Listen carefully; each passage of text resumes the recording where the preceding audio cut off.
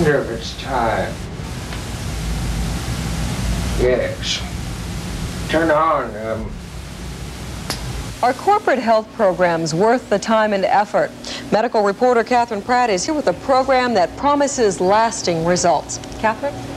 Kim, health experts say corporate-sponsored weight loss, exercise, and quit smoking programs are effective, but the effects are short-lived. The reason? Most programs depend on individual heroics. Once back in the workplace, the heroes backslide. But wellness gurus at Deaconess Hospital say they have a better idea. Don Ardell is the author of High Level Wellness, credited with starting the wellness movement over a decade ago. Now he's working with corporate health programs around the country, like this one headed up by David Randle of Deaconess Hospital. But Ardell says Randle's program is unique. It goes beyond the temporary effects of other corporate health programs.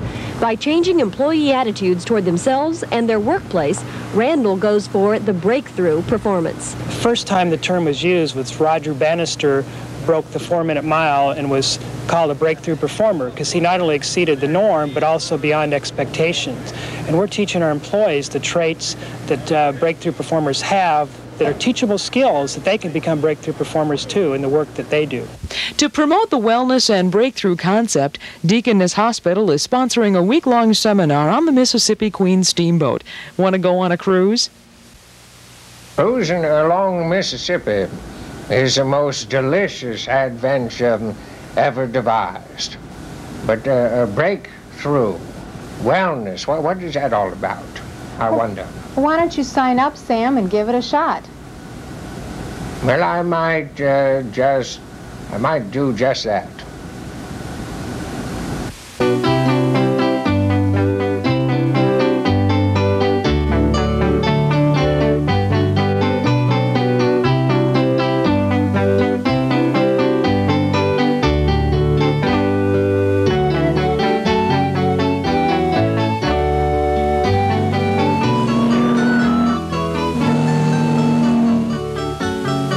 On behalf of the Deaconess Health Service Corporation and Healthy America, it's my pleasure to welcome you aboard the Breakthrough Cruise on the luxurious Mississippi Queen. The mighty Mississippi becomes our metaphor for change and growth, part of the breakthrough concept. You know, some of us carry some of the cultural baggage of what might be called a low-level, worseness lifestyle. Well, in the next few days together, we'll have the opportunity to explore several dimensions of a wellness lifestyle. In addition, we'll learn the concepts of breakthrough performance and the skills needed to be breakthrough performers ourselves. To help us in this process, we've invited some of the leading experts from around the country. Dr. Robert F. Allen, author of Lifegain, The Organizational Unconscious, a leading expert in cultural change and a poet. Dr. Don Ardell, author of High Level Wellness, History and Future of Wellness, 14 Days to Wellness Lifestyle, and publisher of the Ardell Report. Tom Crum, co-founder of the WinStar Foundation and a leading expert in the Japanese art of Aikido. And a gentleman whom I've not yet met, a Mr. Clemmens, who I understand has also done some writing. Hi, welcome aboard. Well, thank you. It's a pleasure to be here. Clemmens is my name, Samuel Clemmens. Okay, and your destination is? Hannibal, Missouri. Okay. Here's your receipt, Mr. Clemmens. Thank you. Here's your room key. Very well. And if you please go over and see the maitre d' about making arrangements for your seating for dinner. Thank you very much. You're very welcome. All shore for visitors, please. All shore.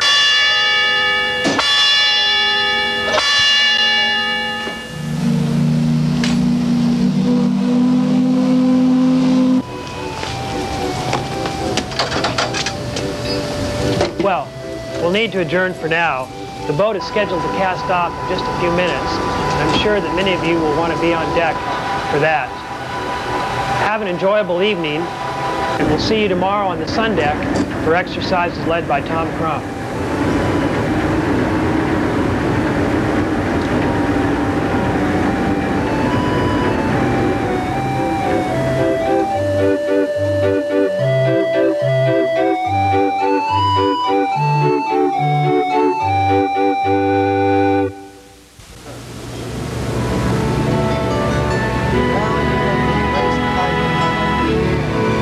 Such a wonderful setting and such a wonderful opportunity for all of us. Any of us who were up on deck this morning watching the sun come up and getting related to this environment that we're in, and at the same time related to ourselves, couldn't help but think that this is kind of the epitome of wellness, you know. And hopefully one of the things that we'll be doing this morning is not just talking about supportive environments, but really dealing with some of the issues involved with it. What we're going to do in the next few minutes is get to know some people we don't really know. Okay? So pick out somebody here that you don't know. Okay? Okay, somebody you don't know? Good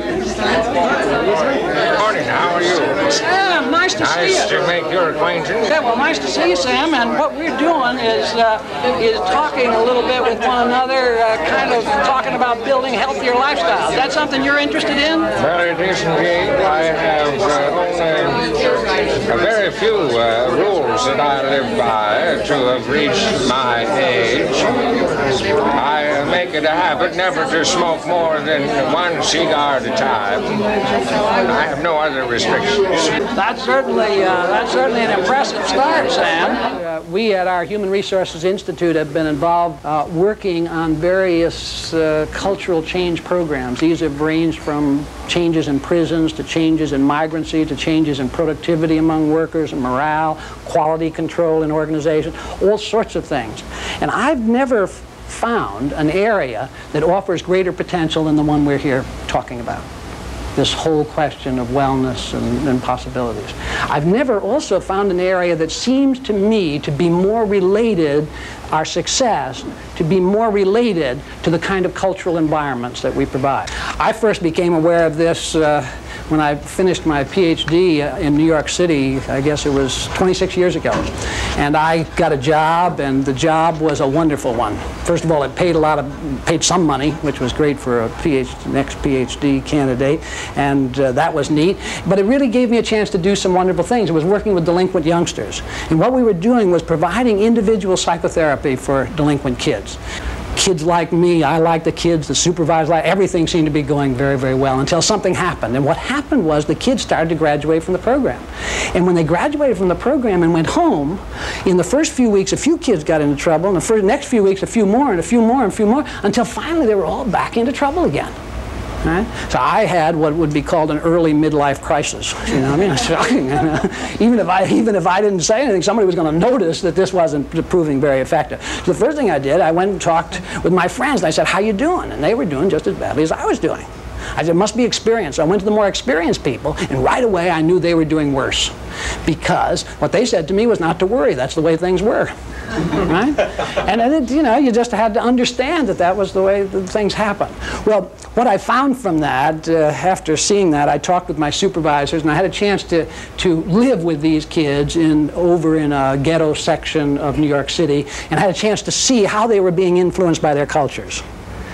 And it became clear to us that if we couldn't help these kids to understand how their cultures were affecting them, do you see how their cultures were affecting them, then when they went home, they would get right back into the trouble they were in before. While they were in our culture, everything was fine. When they went back home, they went right back into the old culture. Now that's what happens to many of us, you know, and many of the people that we work with. So what's the answer to that? Well, those kids couldn't change the whole culture of New York City or the culture, but what they could do was build small supportive cultures for themselves. And when they did that, we were able to reduce recidivism by as much as 80 and 85% over long periods of time in carefully controlled studies and so on. So that's what led me to this concept, and we've been applying it to all sorts of things since then with really remarkable results. And what this means, of course, is not that individual knowledge and skills and commitments are not important. They're extremely important, right? It's that individual knowledge and skills, when accompanied by cultural support systems, can really carry people the long way. That's kind of a premise of our breakthrough program. Studies all show that we're not going to have much trouble getting people to want to change. Most people who smoke want to stop smoking. I might even think Mr. Clemmens, by the time he gets off the boat, would want to stop smoking. It's easy to give up smoking, and I have over 1,000 times now. If I might take another moment, it reminds me of an elder lady friend of mine She was beyond all medical attention. And I told her I would have her on her feet in the matter of a week. And she had to cut out smoking, and drinking, swearing, and staying out late at night and all sorts of things. And she says, well, I cannot do it. And I said, well, why can't you? Well, I never done any of those things. So there she was, sinking the ship, no ballast to throw overboard.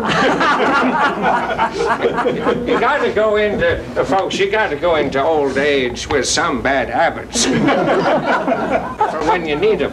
It's great to have this experience of being on a journey as we learn about breakthrough this week. So, Dr. Randle, just what kind of person could learn to be a breakthrough performer? You know, the good news, Virginia, is that each and every one of us can be breakthrough performers. There are traits that are available to all of us that we can all acquire, we can all pursue. This wellness seems like clean living. The breakthrough seems like education. You know, I think soap and education are the best policy. They're more efficient than a general massacre because they're more deadly in the long run. Sam, the researchers have found that 53% of premature deaths in this country are related not to a wellness lifestyle or breakthrough, but to the low-level worseness lifestyles. I know they've been saying that I smoke extravagantly, like a volcano, and I drink like a fish. Sam, the basic question is, are you happy with the lifestyle that you're living? Well, my habits protect my life. They might assassinate yours, so I do not advise it to you. My doctor, he don't advise it either.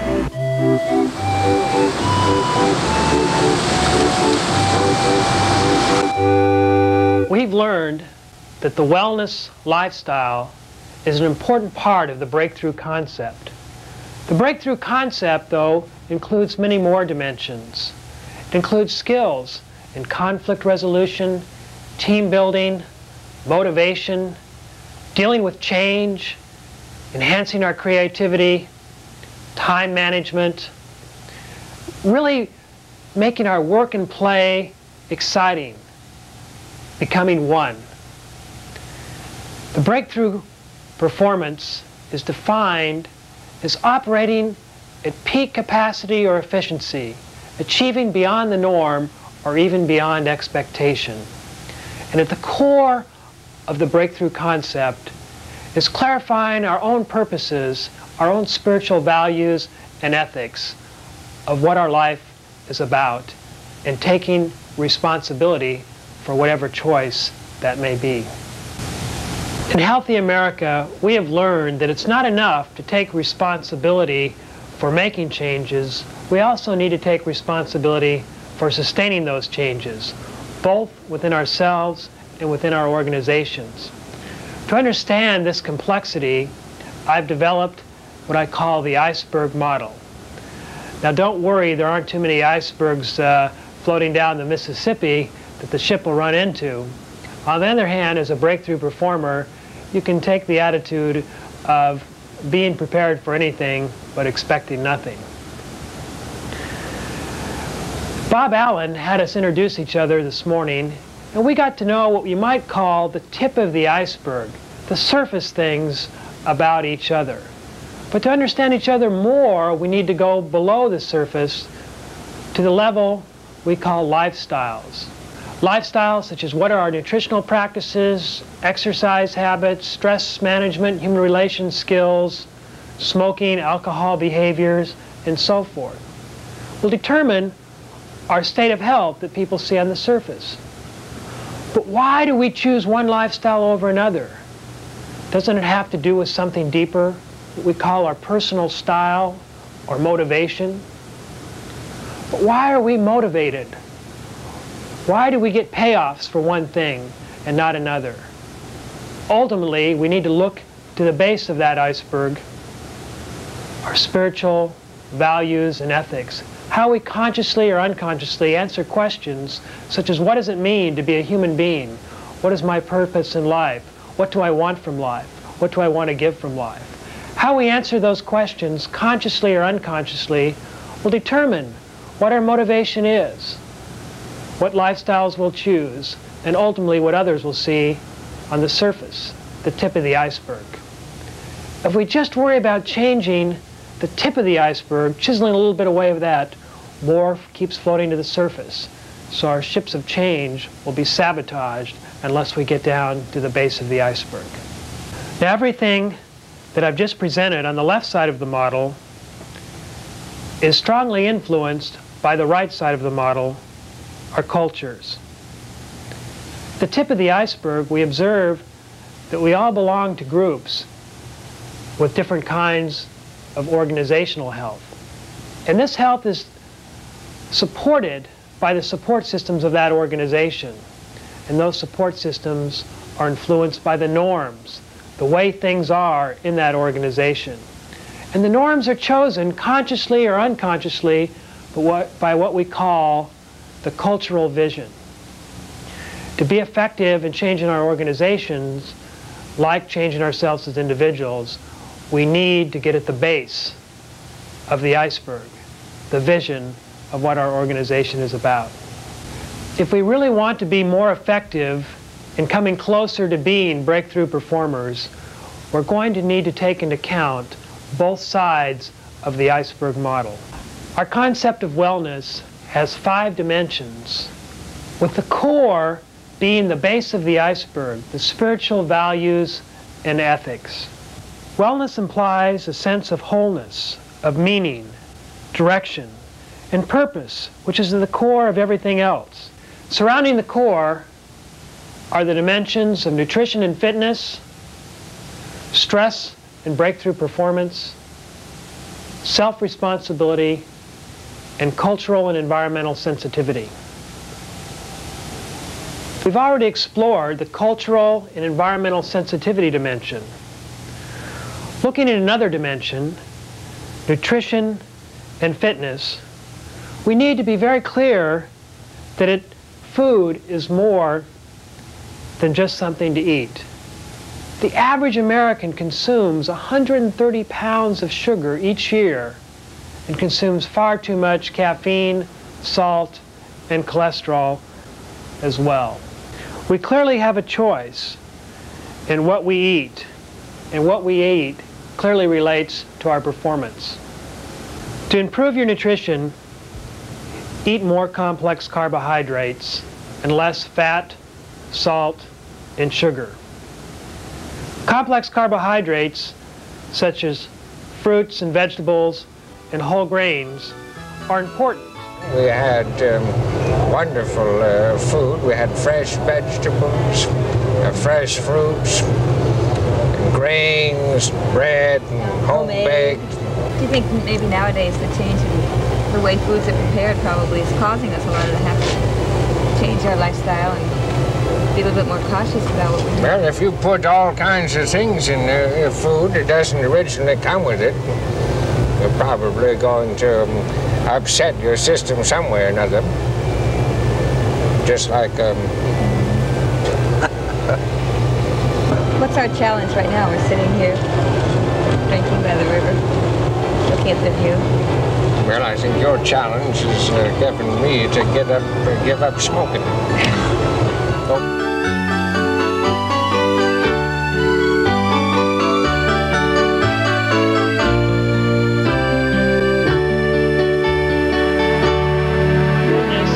Equally important part of this dimension. Studies have shown that less than 15% of the American population exercises vigorously at least 3 times a week for 30 minutes per session. What is more common is that we buy our running shoes to watch the All-Star game on TV and do curls with our beer can as we watch.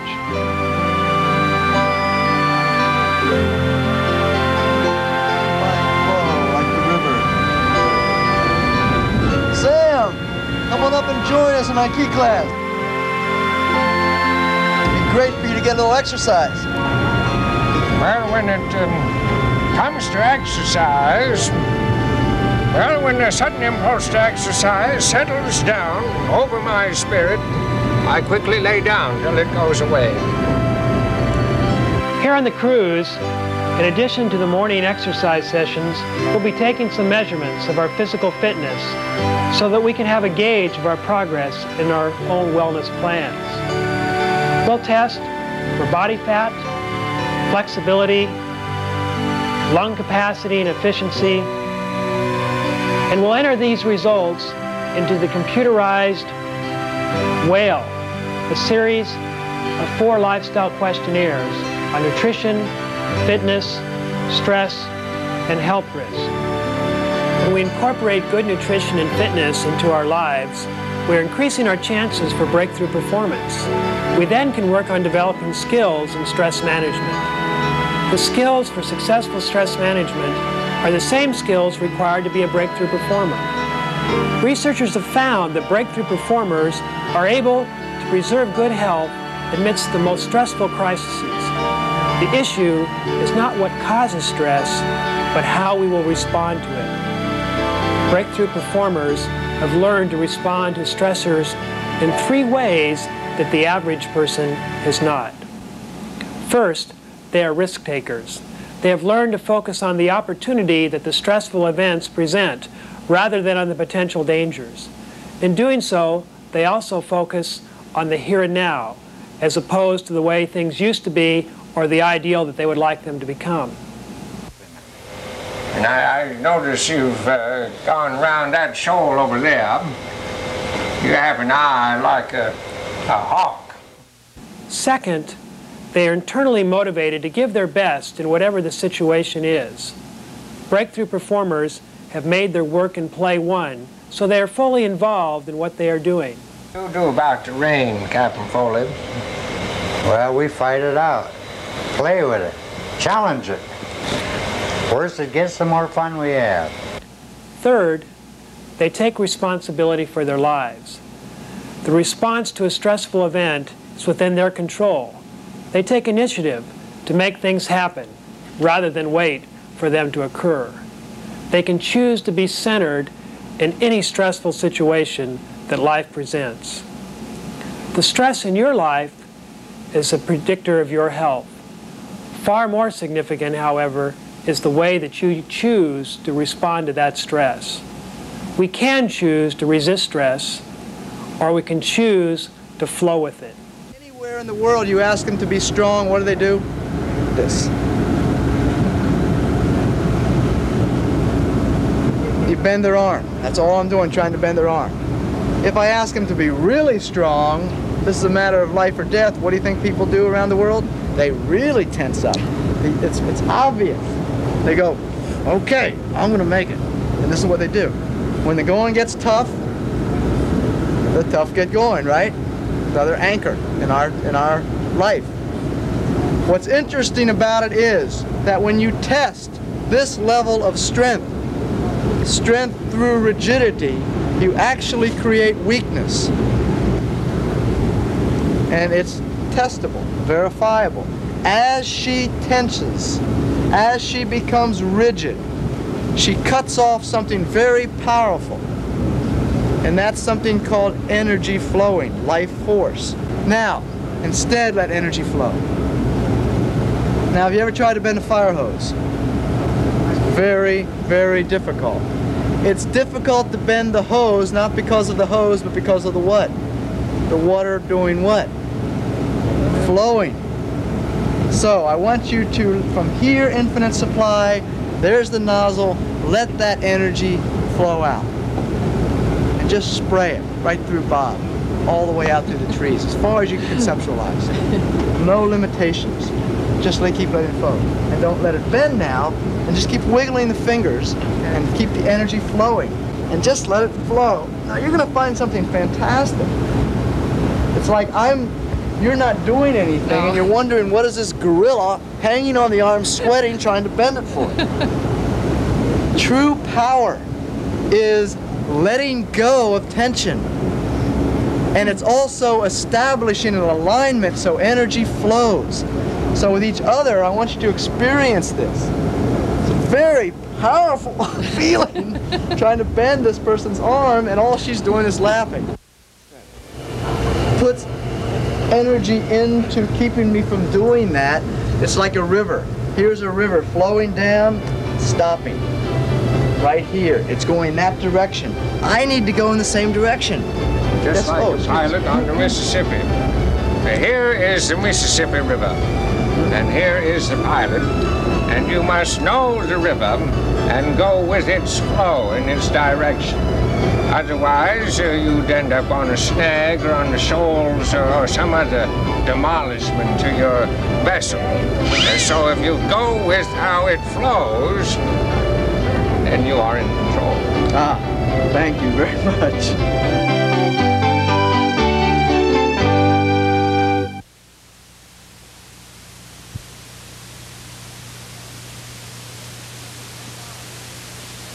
So far in our journey together, we've begun with the core of the spiritual values and ethics and looked at the cultural and environmental sensitivity dimension, the nutrition and fitness dimension, the stress and breakthrough performance dimension.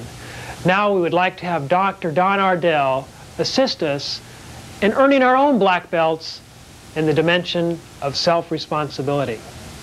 Important that we not allow people to stay focused on the idea that they're healthy if they're not sick, which is the prevailing rule in the medical system.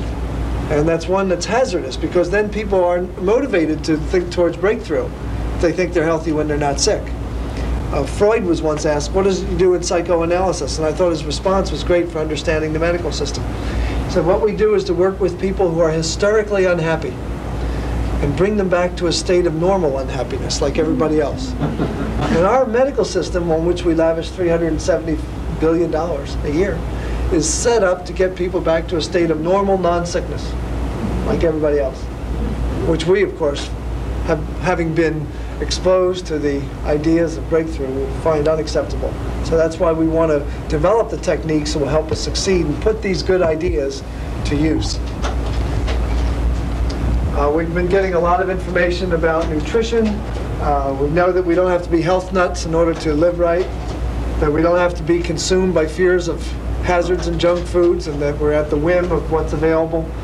We realize that the advice that we get from dietitians is more or less consistent with what the evidence shows helps us not just avoid disease, but do reasonably well in terms of energy levels. We've learned that there's a lot more to stress management than what has traditionally been presented, having to do with just techniques, and that the extent to which we're conditioned physically, and that we're eating right, that we feel good about ourselves, and that we're in decent relationships with others, in fact, joyful relationships, and all these other connected areas. And now we're learning about centeredness, all key issues in that, so we don't turn into pumpkins by every day, or by midday. Fitness naturally is crucial, and you know about the basics having to do with wellness vital signs. You know about the kinds of activities that provide the best aerobic benefits. Now it comes time, after getting all this information, a little recap such as this has been, to start thinking about, okay, how does all this relate to me and what am I going to do about it? There is a close connection between personal well-being, or at least a commitment to personal well-being, and how well institutions perform. Because they have teams of individuals who have a value for quality. And they're the individuals who, as you've been hearing this week, value some of those characteristics that were shown to be associated with America's best-run companies. Now it's time to talk about a plan. We've got all this information, we're excited about it, we have time to devote to it, to identify goals consistent with those check marks you've made, goals that are time-specific, and goals that are measurable. I'll give you some examples of goals, and remember, they can be in a variety of life areas. We're not just talking nutrition, fitness, and stress management. Here are some examples of goals that are specific and measurable.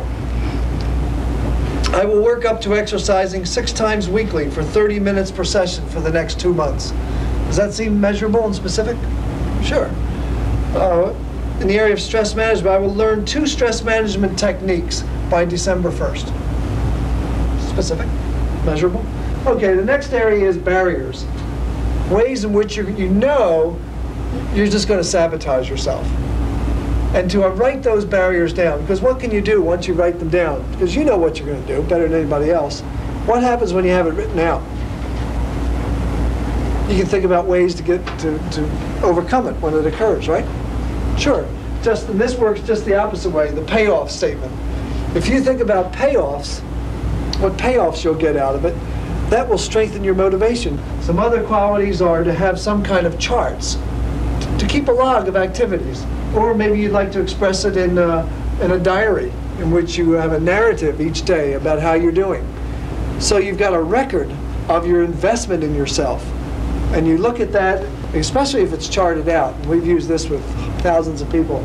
And you can see all that they're doing. Basically, we're just talking about a scheme for pulling something off. And these are the qualities that are being described, or the elements, rather, of a personal wellness plan. So, having gone that far, let's take a moment and maybe I can get a volunteer from the audience and we'll come up with a goal or two. This is Sam Clemmens? Yes, sir. Yes. Well, certainly I'm surprised to see you up here, but glad to have you. So am I. Somebody poked me from the rear, and I had to leave my chair in a sudden lurch forward, and you grabbed onto me. Well, would you first of all tell me what did you list as activities that you would be willing to undertake? In the will do now category, let's say. Well, I will devote a few minutes to stretching exercises each morning. All right. For those mornings in which I awake.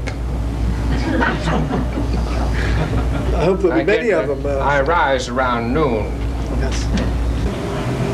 You know, I suppose I'm not fitting in very well with all this wellness lifestyle. You know, Sam, I was thinking just the opposite. I was thinking you fit in very well. For example, your sense of humor, that seems to be an important part of any kind of wellness lifestyle that I'm aware of. Well, I do all right, I suppose, with humor. What else ought to be looking at for a wellness lifestyle? About this wellness contract you'll keep discussing. Well, you mentioned a few things that you might possibly work on. That smoking might be an area that you might like to cut down on, or maybe cut out altogether sometime. Let's travel on some other territory. Where else do you think? Well, maybe in the area of exercise. Maybe you'd like to get out and do a little more hiking, walking, that kind of thing. Well, I walk, yes. Never saw a benefit in being tired, so walking is not tiresome. Mm-hmm. And maybe in the use of alcohol. Maybe there's an area there that you'll want to think a little bit about. Well, I do drink 2 hot scotches every night before I go to bed as a preventative of toothache. I've never had the toothache. I don't ever intend on having the toothache. You know, the nice thing about planning a wellness lifestyle is that you do it for yourself. Somebody else doesn't do it for you. So you have a chance to pick out the things you really want to work on. So kind of up to you, Sam. So your contract would really be something personal, something that's right for you. And what's right for Dave might not be right for you, or what's right for me might not be right for you. I see. So it's very individual. One individual becomes responsible for one's own lifestyle. Now, that's an important thing, I think, because in one civilization, every person is obligated to uphold the laws of the society, or the universe, or one's own lifestyle. What do you think about a wellness contract? Are you willing to give it a try? I'm willing to look it over. I've looked at it a little bit. I'm willing to look at it in detail, thorough detail. And I might even, well, I don't want to make a commitment at this moment, but,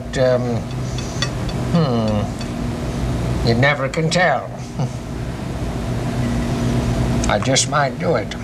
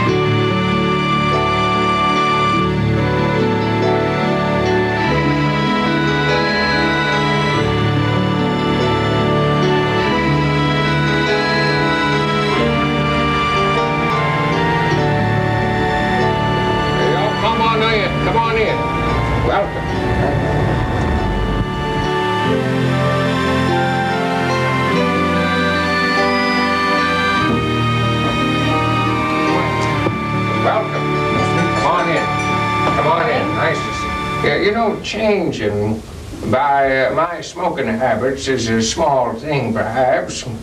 Well, painful and difficult to do. Like getting a fish hook out of flesh, but small compared to changing the environment and promoting health, I suspect. That's a taller order. You know, change is the key.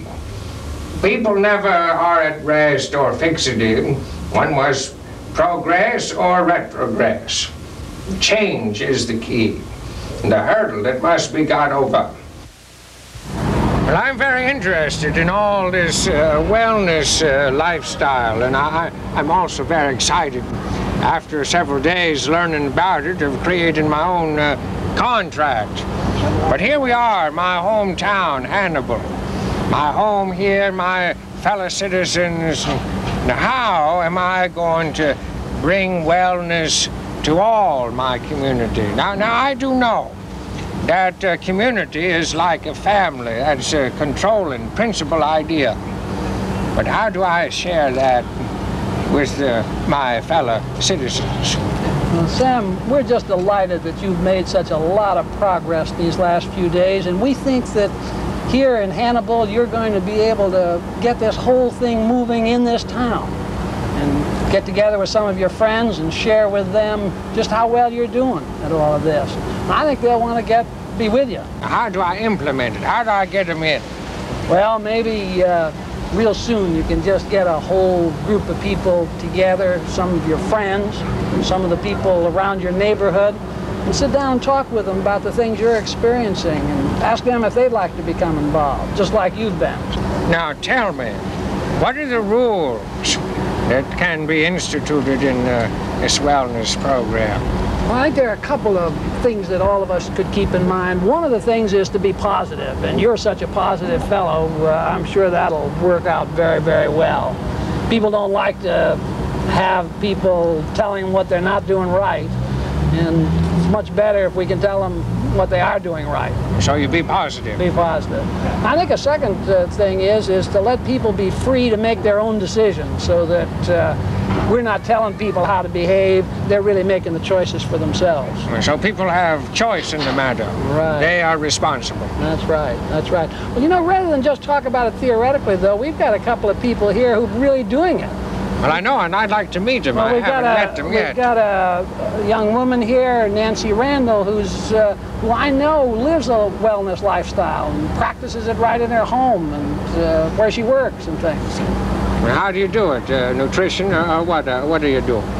I think it's all those things, nutrition and loving your friends and having people over and sharing times and getting some exercise with people, and I think asking people for support, letting them know you need their help. I think that's all a big part of it. Cool. Do you have a chance, and I've experienced this, do you have a chance to spend some time by yourself to rest, relax, meditate? Making time for yourself and the things you enjoy doing that help you relax, and letting people know you need that. You need time by yourself. That sounds important. Sam, we have another person here, Dick Ellerbrake, who's the president of a hospital, Deaconess Hospital down in St. Louis, not far from here, and he's using this in his hospital with all of the employees of the hospital, and he's part of it himself. Maybe you'd like to hear a few things from Dick. What's happening down at the hospital? Well, Sam, you got to be a missionary. If you can get the top people in the organization to say this is a great thing and be positive-minded about it, it filters all through the organization. We've got 1,800 people, as Bob says, who are having an opportunity to practice some of the good things. They're not being forced to do it, but they're given an opportunity. The food that we lay before them at the meal times, the exercise opportunities, the encouragement that we give them through seminars. We've taken all of these people, small groups at a time, 2 days at a time, out to a conference center, giving them a wonderful opportunity with their family members even. That sounds important. It's exciting. And you're getting people who have decided that they are going to lose 10 pounds, they're going to quit smoking, they're going to start exercising, they're going to take time for the important things in life and rethink their priorities. And the exciting thing that I find about it is, in a healthcare situation where we're trying to help people who are patients we're now able to say, look, here we've got 1,800 people who are good role models of what health is all about. Because health and wholeness and salvation, as a scholar such as yourself knows, all rooted from the same Greek words, the same root. It sounds like you've created a general insurrection. It's marvelous insurrection. Would that all of them could be this much fun. More than that, you just think what a happy world it would be if all would do likewise. It sounds like a revolution, really, and I'm a revolutionist.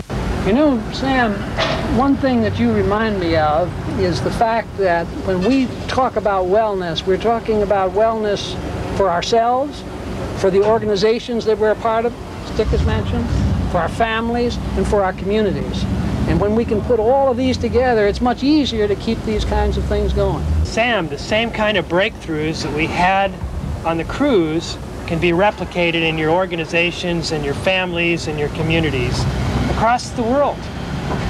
Well, I'm all for that. I keep traveling around the world myself. I'll just take wellness around with me. We'll all be well. Farewell.